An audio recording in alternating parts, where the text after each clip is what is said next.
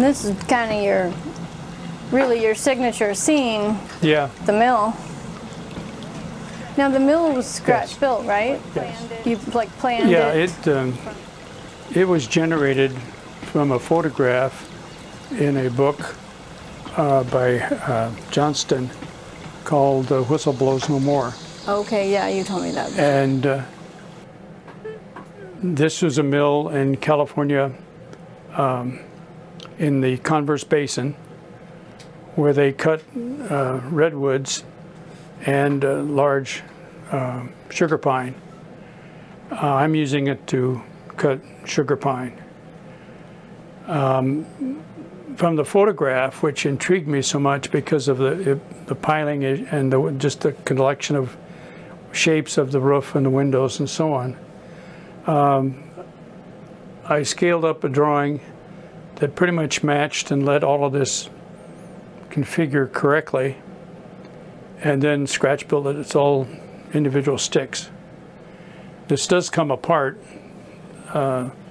This area lifts off. The whole building then lifts off, and then the floor itself lifts off of the piling underneath. Okay. So there's 4 structures there actually to work on inside. The whole thing is built on a shelf from here to here that will slide out. In order to, it's captured here by this section right here. This lifts up. Okay. And then I can access the shelf below and just slide the whole thing out. And then I can work on it at a table because I just can't reach in there. Right. This gives me access to the lights as well. Yeah, I wouldn't think you'd want to do it if you didn't really have to. Yeah. No, but open once. Yeah, I wouldn't think you'd want to do it if you didn't really have to. Yeah. No, but you know, you cover the seams with clay, and then put your ground cover over it so you don't notice it. And then you can see, if you look real close here in the pond, there is a seam that is covered also with clay to match the coloration. I chose not to put a water surface with the plastic water and all that, because it's just murky and muddy and it's going to stay that way. Right, that makes sense. The log dump is modeled after a real location up in English Bay, Skagit County, and they built the brow log here on top of a rock outcropping that comes out underneath it. And so that was an inspiration for this particular log dump. Okay. So in operations then, how you're getting 2 log trains down, how often do the finished lumber loads leave, and are those going to Coal Creek or Martin? Or they would go to Coal Creek initially and then assembled into trains that are going on out to Morton, out to the outside world. Okay. Morton is my connection to the Denver Rio Grande. Okay. And theoretically they built it to Sumter Valley and then across White Pass to Morton. Okay. And then here, that's my connection to the outside world. So there is an operating crew in one of my sessions. It's optional, depending on how many people I have, but often there's, in the scheme, there would be a person here that would assemble loads and take them down to Coal Creek, bring back empties and any other things that would be coming to the mill. Moving lumber and logs is a whole lot of the operation, but there's also other things. You have to bring in parts and material supplies into the log mill. So there's a bit of additional activity in operating here. One other thing, I have a tanker tank loading operation here, which supplies fuel oil to the boiler house over behind. Okay. Does the boiler house come out too, or does it just slide out on the whole thing? It just sits there. Okay. It's not anchored at all. I chose not to put a slash burner. I just really didn't have room. So theoretically, they consume in the boiler all of the cuttings. Okay. And so there's no need for the additional slash burner. And then I just scratch built the storage shed to keep the material dry as possible. But theoretically, everything moves through the mills pretty quick. Well, and this is a good spot to ask about your backdrop. You said you had somebody that painted that in for you? Yeah, a local artist, young man by the name of Ian Henderson, painted all of my backdrop and touched up the walls to try to get a perspective of distance. This location is actually from a photograph that I shot at Mineral, Washington, where the Mount Rainier Scenic Railway had its shops. Okay. And if you're standing at the shops and looking north, that's what you see. So he just took that profile and some of the features and painted it. It's well done, and it goes well with everything. You know, it blends well. Yeah. Yeah. Then I've described, these are 2 sheets of what's called bendy plywood. Okay. And they will bend to a very sharp radius. And it's material that's sandable. And then you just paint the blue paint on it as the backdrop, and then he painted over that. It's all done in acrylics. Okay.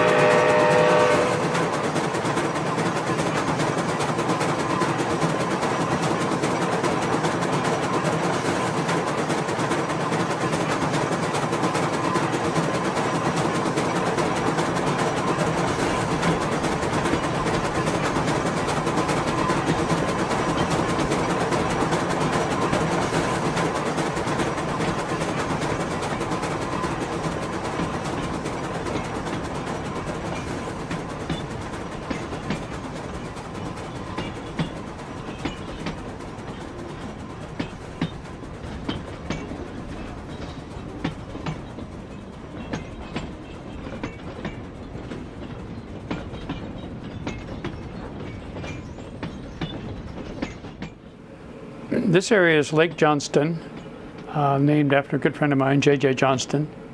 And it is on a 2% grade coming up. I wanted a long stretch of single track that I could use to shoot videos or pictures of train sets coming up or coming down. The other thing is at the end of the lake there is an ice house, and there's a loading dock and a place where they cut the ice in the winter and load into the ice house to store it, and then periodically loads of ice are taken out of there and sent to the town and all the way up to the log camps to work in their kitchens and so on. Okay. This is Bunkers, and this is Hamilton, the little individual mine right there. And Bunkers is a midpoint of the layout, and at Bunkers there is a Y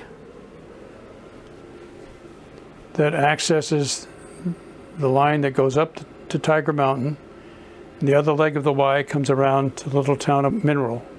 Mineral has a mine, Consolidated Mines, as well as some facilities that distribute to the local community. There's a little lumber yard, a fuel depot, general merchandise location, and the offices of the mine. So the mine is a pretty busy spot with loads of ore going out, empties coming in, supplies coming in, and so on.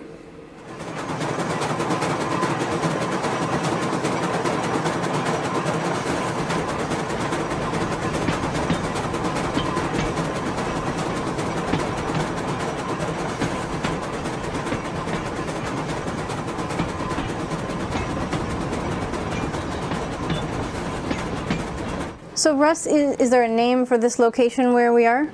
Well, this is the first thing you see, and with the mine here we called it Rock Hill. Okay. It's not necessarily a station, it's just a point on the map for to reference as we do the the switch lists. Mm-hmm.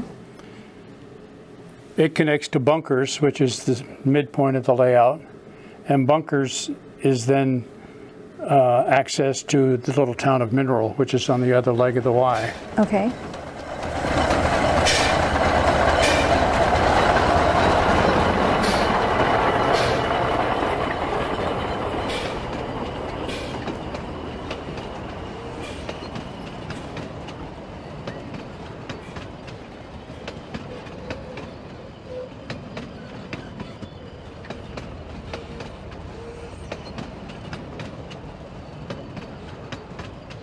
So this must be the highest part of the layout in Tiger Mountain? This is Tiger Mountain, and it is an area where logs and log cars are assembled from the cutting areas into train sets, and then the trains are periodically moved down the main line to the mill.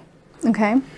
There are some additional switching spots here, including a commissary and the offices, and then some maintenance facilities up there. So I have actually 4 or 5 additional moves to make during an operating session, in addition to just running the train set down. Okay. And is that train, like, is it a daily log train, or? Yeah, in an operating session there'd be 2. Okay. 2 sessions. And that run takes about 45 minutes to complete the down, and then another 45 minutes to come back up. So when you're operating, about how many crew does it take? 4 people can run the set. 6 people will work very well. Any more than that, we run into too many people in the aisles. Sure. Okay. But most of the area is pretty open, except for the one choke point just right at the end of Tiger Mountain here. So we noticed Tiger Mountain is what, in real world, about a foot higher than Coal Creek? Yes, I wanted some real elevation change on the layout. The ruling grade on this branch basically is 4%. So I'm at 43 inches at Coal Creek, and I'm up at 56 inches or so up here at Tiger Mountain. Okay. Tiger Mountain is an area on the layout that simulates the location of a collection point on the railroad where log loads from the cutting areas are brought down and assembled into complete trains, and then these trains are periodically taken down to the sawmill. There are a number of other points up here where cars are switched. Have a commissary here, have a car repair shed up there, a shed that is used to maintain caterpillars and other equipment. Up here we also have a cattle pens, actually for sheep. My wife is a knitter, and I needed to have some source of wool on the layout. Right. So they're here in the Y, and so there'll be a movement of cars in and out of here, particularly in the spring and fall. And this generates quite a bit of additional traffic. Often we'll run trains with log loads going down with other merchandise cars in the train set. I have 1 black sheep, appropriately. Oh, yeah, yeah. Nice. So.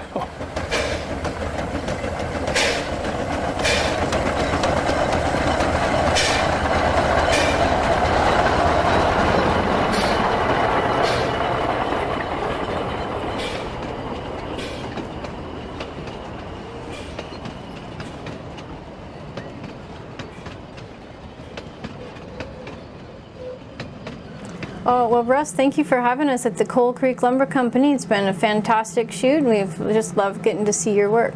It's good to see you again. I appreciate what you're doing to spread interest in the hobby. Thank you. Yeah.